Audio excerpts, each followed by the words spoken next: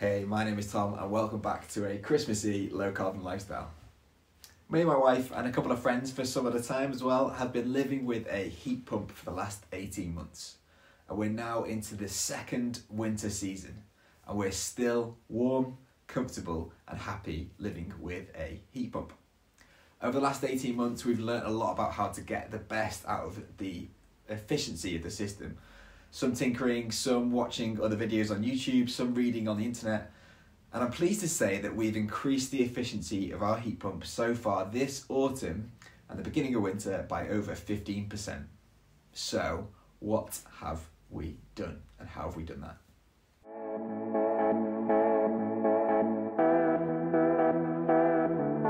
My name is Tom and this is a little series about a low carbon lifestyle. Alongside most of us this autumn, I tried hard to reduce the amount of energy that we used at home.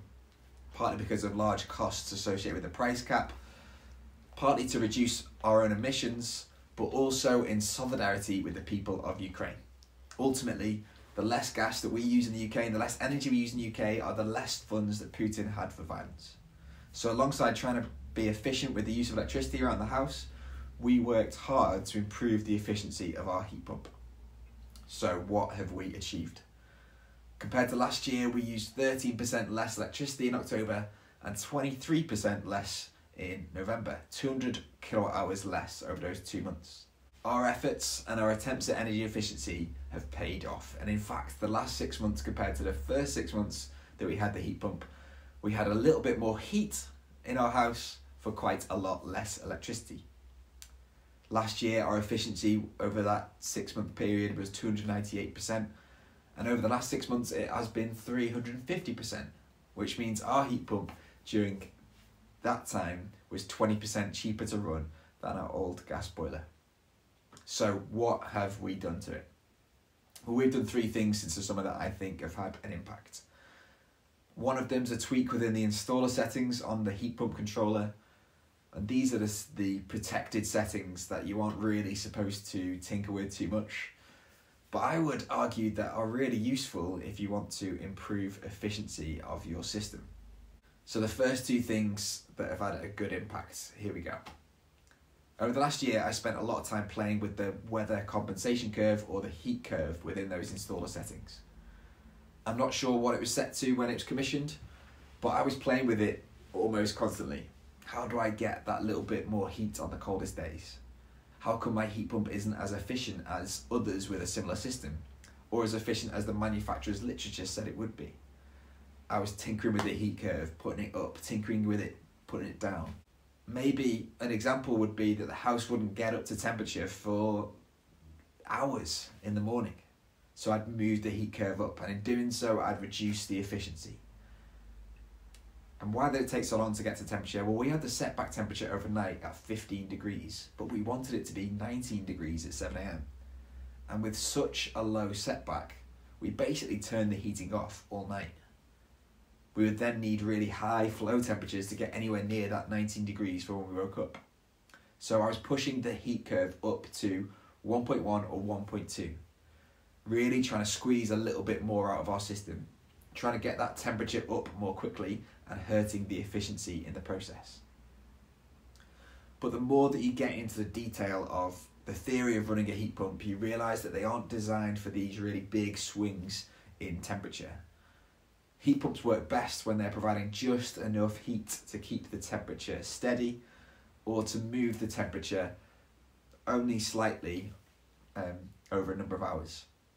So the first 2 things that we changed, the first 2 settings we changed simultaneously. We raised the setback temperature slightly to within 2 degrees of the temperature we wanted in the morning. So in our case, we raised it to 17 degrees and we moved the heat curve down. And this means that the heat pump will be working a bit overnight to keep the house at 17 degrees on the coldest day, but not have to work as hard in the morning to get to where we want it to be. Moving that heat curve down a little bit meant that we were calling for less heat in the radiators at the same external temperature. And because the efficiency of a heat pump goes up and up, the less work that the compressor inside the unit needs to do, which actually means the smaller the difference between the external temperature and the temperature of the water in the radiators, Lowering the flow temperature means that the heat pump works more efficiently. So how low did we go? Well, at times in the autumn, when we didn't need loads of heat, I had the heat curve as low as 0.3. And this is really quite low, and it means that at 10 degrees outside, maybe a classic autumnal temperature, we'd see something like 25 degrees in our radiators. At 0.3, with 0 degrees outside, we'd actually only get nearly 30 degrees. A heat curve this low, it worked fine when we didn't need loads of heat, like in October, where it would just trickle heat throughout the day and make sure that we were comfortable with that small addition.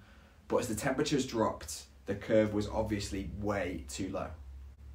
At the lower temperatures, the heat pump wasn't giving us anywhere near enough heat. So we pushed it up a little.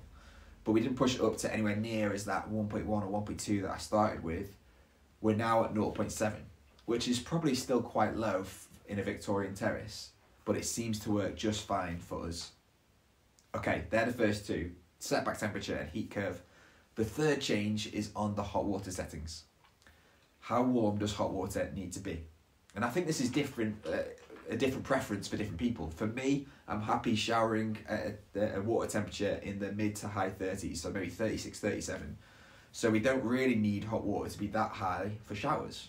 But for washing up, or for people who may like hotter showers or really want a hot bath every now and then, we might be able to boost the water up for those times. But boosting up water with a heat pump can take a while, and it can take a bit of planning. So we've settled for 48 degrees when there's more than one person at home, and 42 degrees when it's just me at home. My wife does work away every now and then.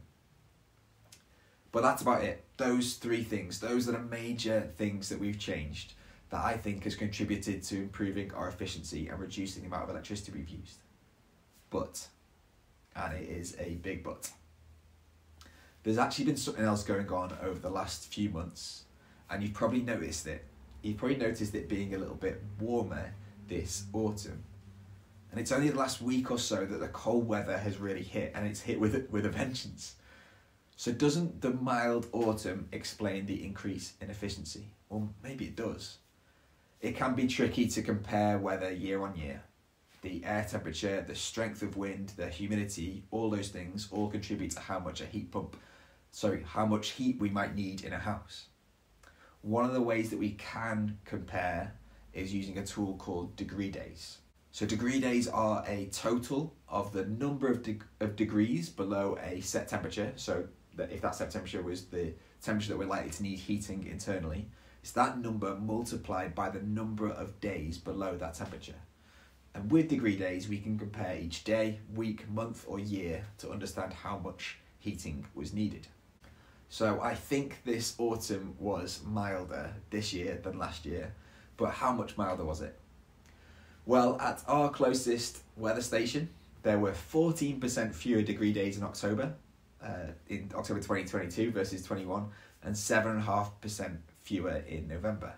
So if your bills were 14% less this October and 7.5% less in November, that could be why. So what does this mean for our energy efficiency efforts? If we needed 14% less heat, have we actually had any impact? Well, the key figure is the heat per degree day. Kilowatt hours per degree day. In October, we actually used more electricity this year per degree day than last year, 1% more. Maybe we didn't improve at all. But we used substantially less in November, 17% less. So maybe we did. I do have a little bit of an explanation for both of those results. October 2021 was actually the first month or so that we were having any heating in a house. And we'd noticed that there was an issue with a valve in our radiator circuit that meant that we were actually only heating part of the house, and we'd not picked it up before. The rest of the house was actually pretty cold, but it meant that we didn't use much electricity that month. We all huddled together in one room. But this year, the house was warmer, but we also used more energy. By November last year, the system was working well, so we used more energy heating the whole house, just like we did in November this year. But due to the changes that we made in how we run the heat pump, we managed to increase the efficiency by almost 18% this year compared to last year. And there, more or less, is the saving we saw when considering kilowatt hours per degree day in 2021 versus 2022.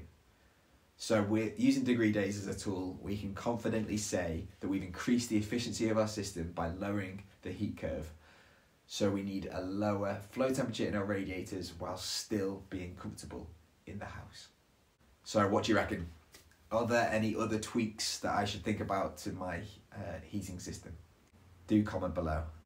And if you wanted to get your head around degree days, I recorded this short explainer all about them over here.